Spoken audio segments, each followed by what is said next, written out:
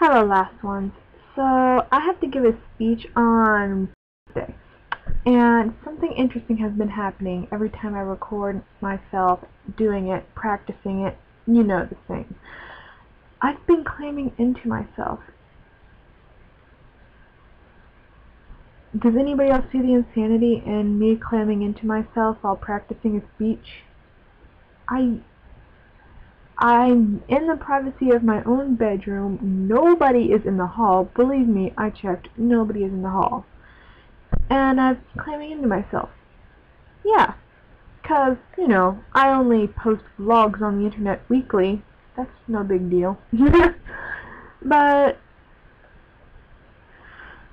so I was thinking about it. Why? It makes no sense. The mirror isn't going to judge you. That towel hanging up to dry isn't going to judge me. Why am I climbing into myself?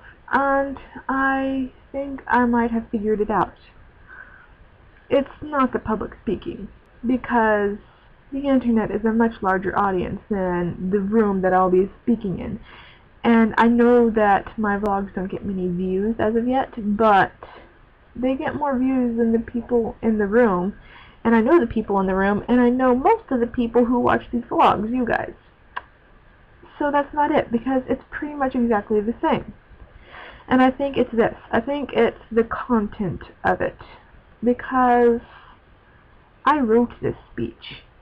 And it's not just that. If I put a good chunk of myself into it. If it were comedy, I would be fine. I would be so fine.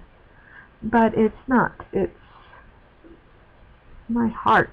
That sounds corny, but it is a good chunk of myself.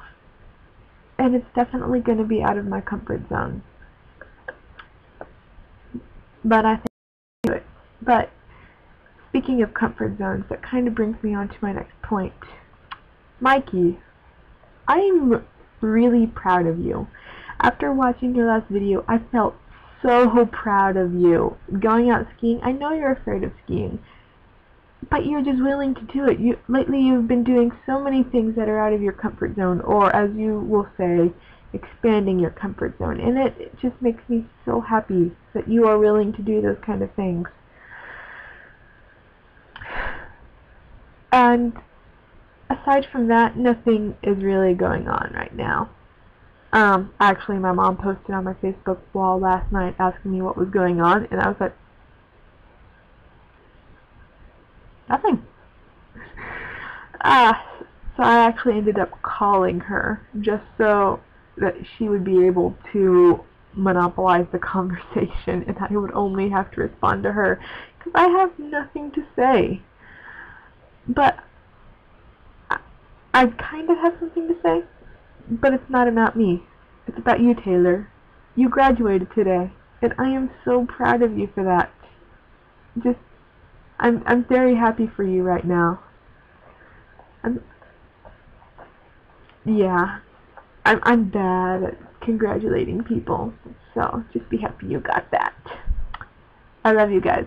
I'm winning.